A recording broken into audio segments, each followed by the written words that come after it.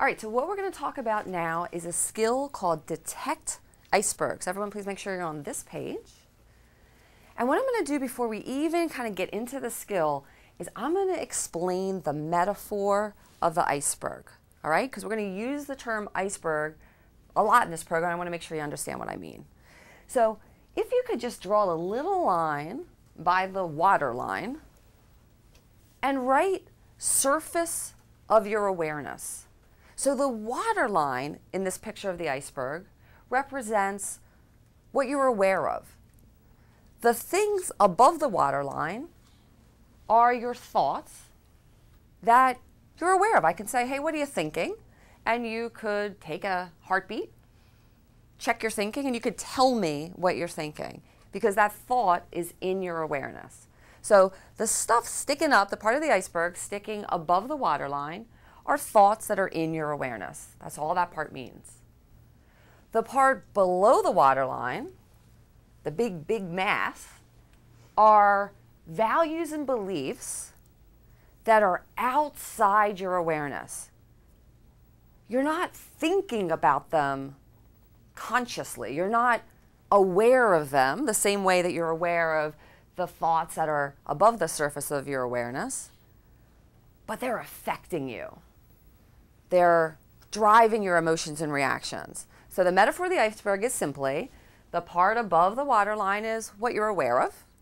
The waterline represents your awareness level, and the iceberg portion below the waterline are values and beliefs that are affecting you, but you're not aware of them in that moment. All right? And so if you could just scribble on the slide somewhere, icebergs are not necessarily bad. Icebergs are not necessarily bad. And the reason I'm saying that is because even though the iceberg metaphor is just about awareness, what are you aware of at this point in time, people hear the word iceberg and they think, oh, icebergs are bad, right? They think icebergs sunk the Titanic. I blame James Cameron. And so they assume that what we're talking about are values and beliefs that are going to get you into trouble always. And that's not what we're talking about. All we're going to be talking about in this skill is bringing values and beliefs that are outside your awareness at that moment into your awareness. So that's where we're heading. All right? Metaphor of the iceberg. So detect icebergs, this skill is going to build self-awareness. Go ahead and circle self-awareness. That's a primary MRT competency that detecting icebergs is going to build. And you'll see that once we bring our icebergs, our core values and beliefs, into our awareness, then we get to do the heavy lifting. Then we get to say to ourselves, hey, do I still believe this? Do I still value this? If so, you can reinforce that belief or value. Or you might decide, you know what, I believed that when I was 15. I valued that when I was 20, but I don't value or believe that today. And so you could change it. You can't change something or reinforce something if it's not in your awareness. So we're going to talk about reinforcing and changing our icebergs. And this next bullet point, it's important to know your icebergs because as you'll see, your values and beliefs can affect your emotions and reactions. But if they're affecting your emotions and reactions and you don't even know it, you don't have control. And leadership requires control. Being effective requires control. Resilience requires control. So we're going to be talking about how you can have greater control by knowing what your icebergs are. Great leaders are going to be able to stay under control even when situations are hard. So that's where we're heading. So let's talk a little bit about the difference between a heat of the moment thought and an iceberg. So heat of the moment thoughts, that's what we've been talking about so far in this program. When we talk about ATC, and I said, give me an activating event and tell me, how does your brain work in the wild? What popped into your head in the heat of the moment? Those are all thoughts that are on the surface of your awareness. I can ask you, hey, what are you thinking? And you could pause for a second and tell me what your thought is, because it's on the surface of your awareness. So we've been doing that in ATC. We've been doing that in thinking traps. So those are heat of the moment thoughts. They're easy to tune into. Maybe circle easily tune in. I can ask you what you're thinking, you could reflect, and you can easily tell me what's running through your brain, just like a kind of ticker tape. But now we're going to shift gears, and we're going to talk about icebergs. And there are two different, related, but different concepts that are icebergs. So number one, core value. So an iceberg can be a core value. A core value is something you aspire to. Circle the word aspire. And by aspire, I mean, it's your North Star. It's a value, a principle that you use as a guiding force in your life. It orients you. It helps you to make decisions and choices. It guides how you treat people, how you interact with others. And so a core value is something that you aspire to. They're usually in the form of the word should. For example, it could be something like, I believe people should be treated with dignity and respect. That's a core value of mine. And so it guides how I interact with people, choices I make in my life. So they're should statements. Write down should statements. And they can be should statements about myself. I should be respectful. They could be should statements about other people. People should be fair. And they could be should statements about the world. The world should be a good place. So should statements are examples of what we call core values, what we aspire to. Okay, so we got those. Let's talk about core beliefs.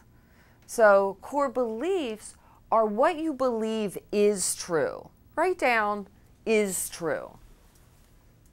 That's what your core beliefs are. What you believe is true about yourself, or is true about other people, or is true about the world.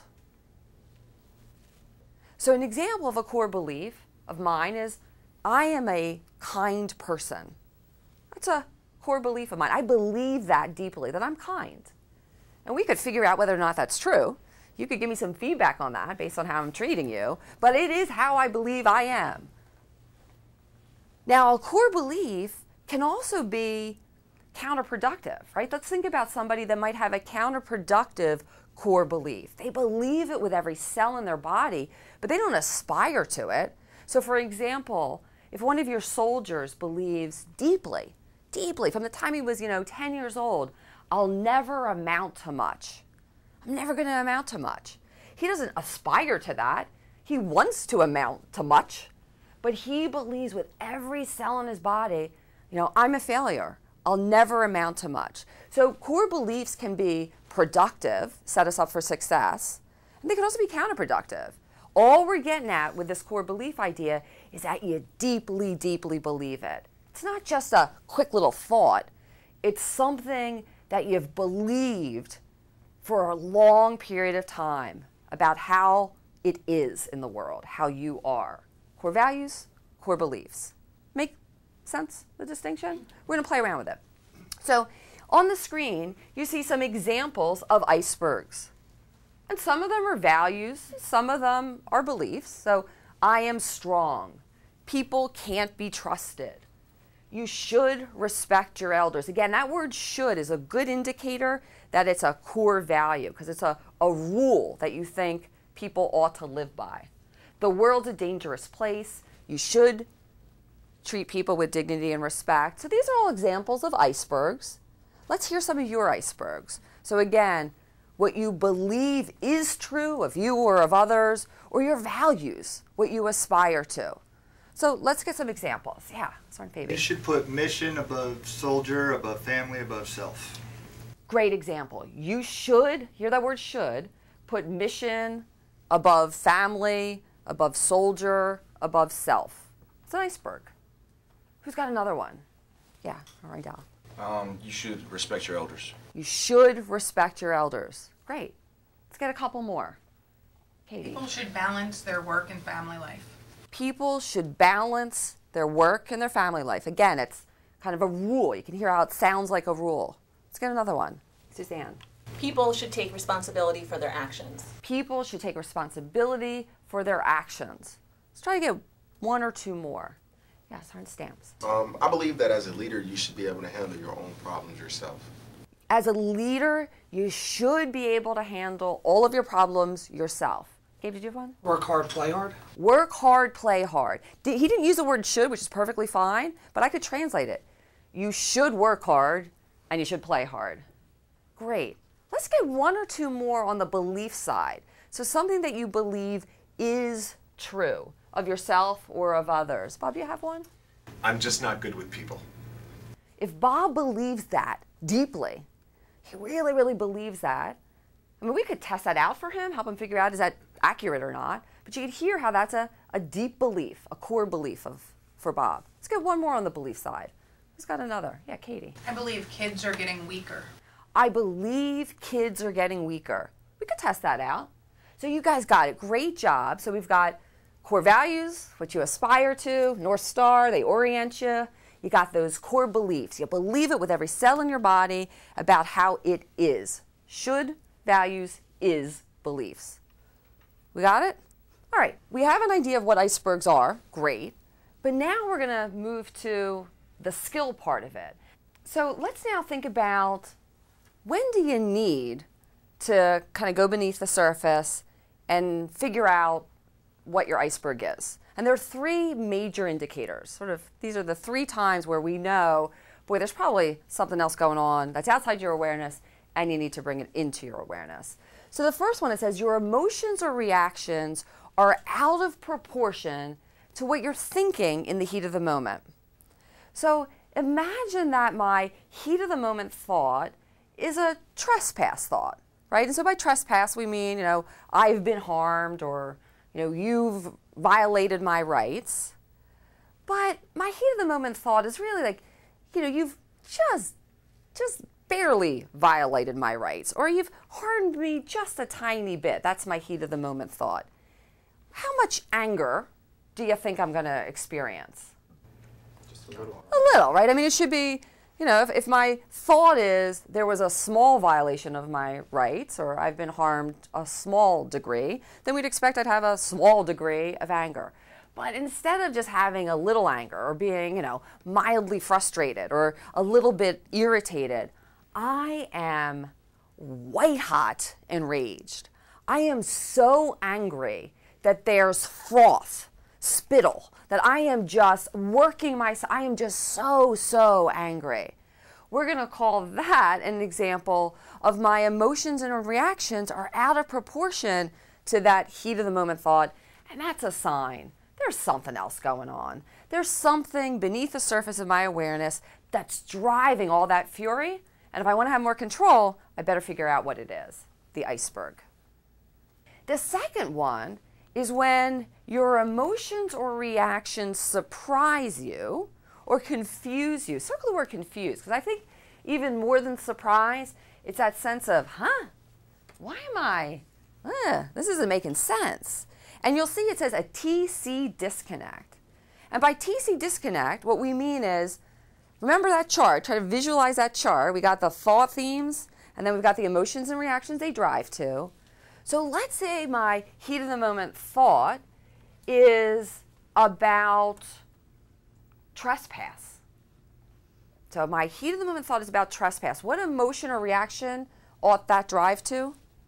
Yeah, Sergeant Trammell? Anger. Anger. So if I'm thinking about how you've harmed me or how you've violated my rights, we're going to expect that I'm going to be somewhere in the anger family, ticked off. But instead of being angry, I feel really guilty. What? Guilt? That doesn't make sense. The chart said that if it's a trespass thought, it should drive to anger, but I'm not feeling angry, I'm feeling guilty. So there's a disconnect between my thought theme and my emotion or reaction. TC disconnect. That's a sign that there's something else going on.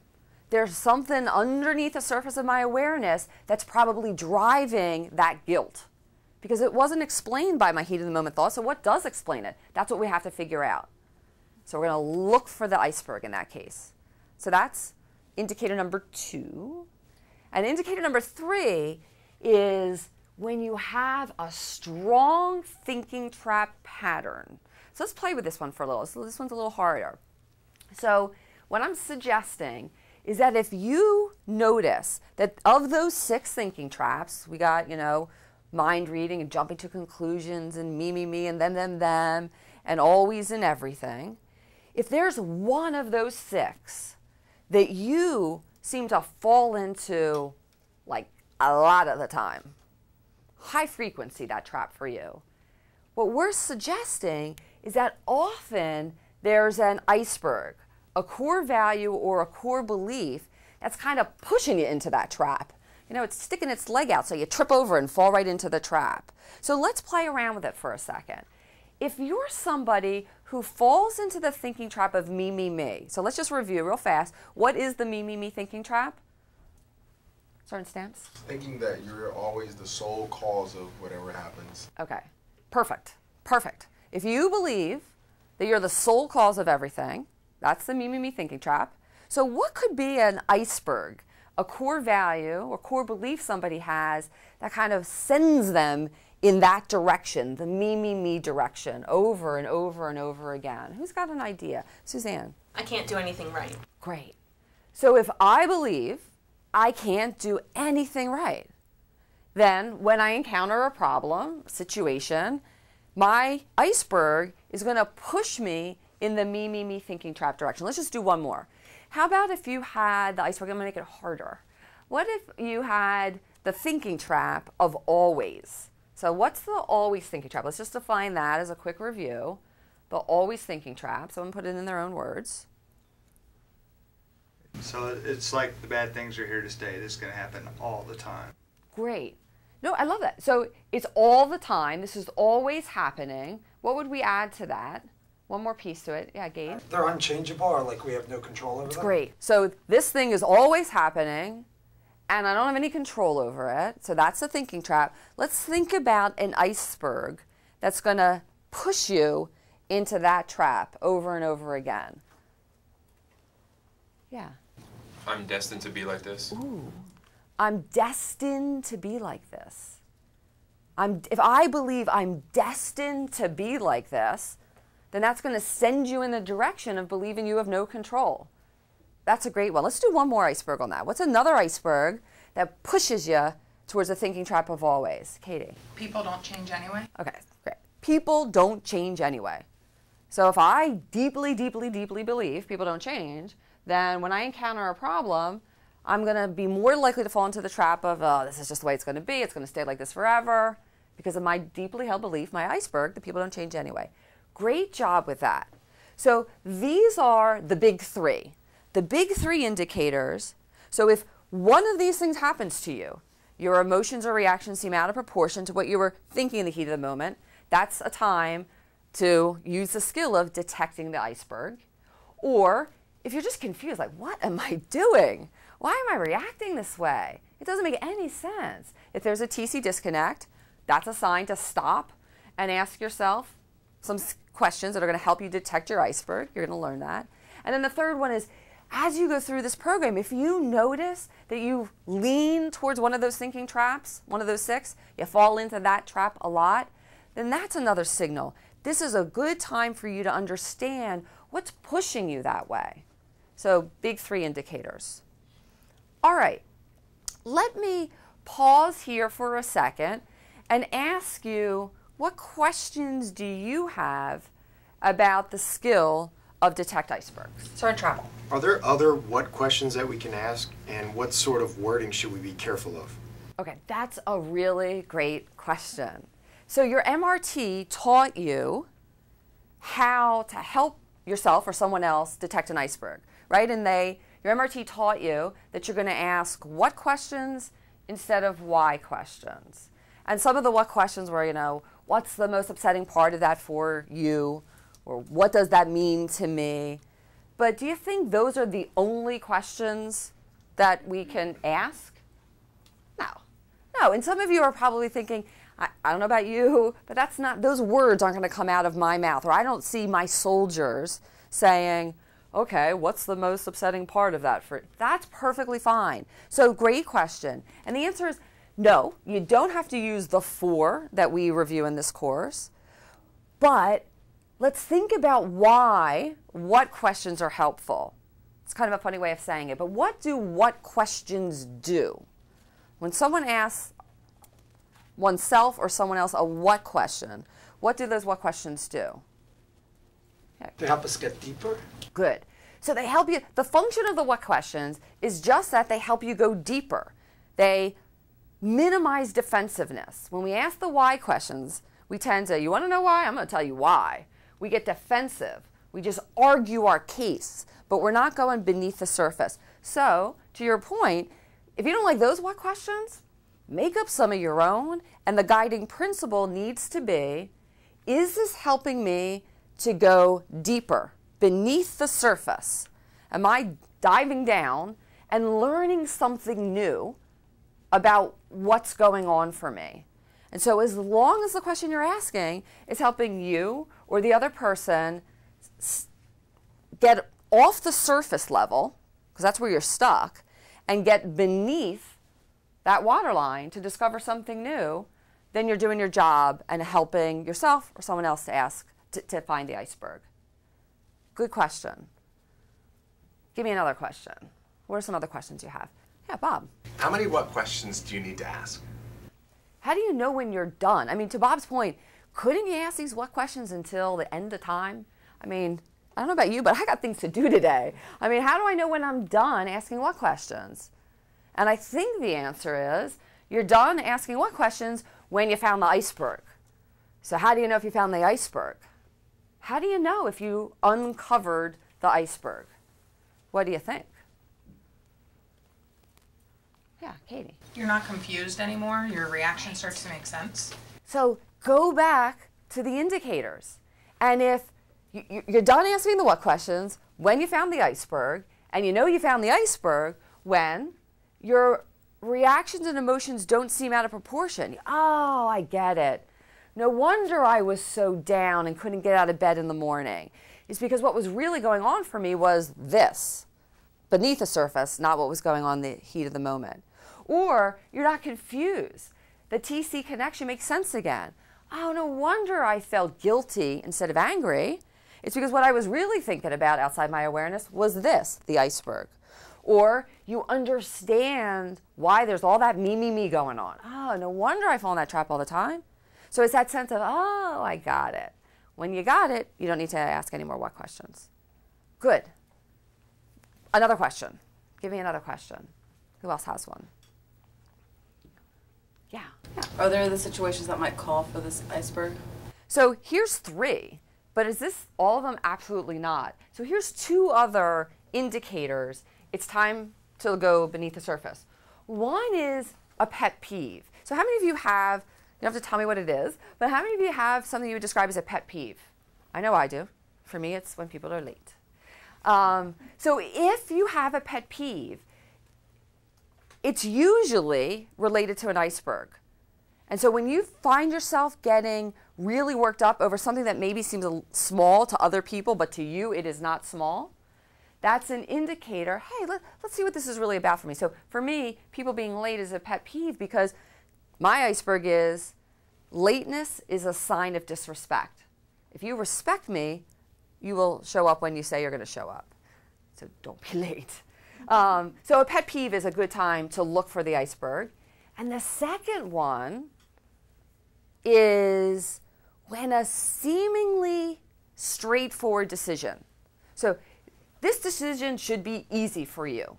It's a no-brainer. You should know what the decision is. But you can't. You can't make up your mind. You're stuck coming up with a decision, even though on the surface it looks like this is a no-brainer. I should know exactly what to do. I should know exactly what to choose. Which door do I want? You should know. And when you're stuck making a seemingly straightforward decision, that's an indicator that, interestingly, you might have 2 icebergs, 2 core values or 2 core beliefs, both of which are operating and clashing. So a quick example of that let's say the decision is, this is actually someone I worked with, was grooming herself to become the superintendent of a school district. She had worked for years being a teacher, grooming herself to become superintendent, and it was time to throw her resume in the ring to be considered. And yet, I mean, everyone said, oh, she's going to do it. Yay, she's putting her resume in. And she could not, for the life of her, figure out, do I want to go after this job or not? And it made no sense to her because she'd been working her entire career to get that job. And so she felt like she was going a little crazy. And when she did the Detect Icebergs, what she found was she had two icebergs that were clashing. Iceberg number one, women should aspire to the highest level in their careers just like men. So that would say, what?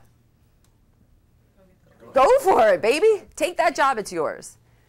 Her other iceberg was a good mom always puts her children first. And so that iceberg was pushing her away from the job because she was thinking, well, I'm going to have to travel more. I'm going to be out a lot in the evenings as a superintendent. None of that was in her awareness. The only thing that was in her awareness was, why can't I make up my mind? This is craziness. And when we did the iceberg work, she realized there were two, they were clashing, and then she could start to think about that. So we've got 3 on the screen, 2 others, pet peeve, and seemingly simple decision is hard to make. Great. Very well done. And we're going to continue on to our next skill.